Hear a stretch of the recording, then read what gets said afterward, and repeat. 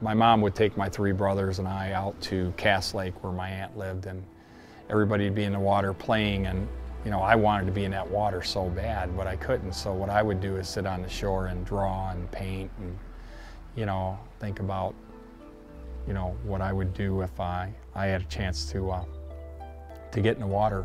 So I think that's why the water is so special to me, because I longed for it. I really wanted to be in it.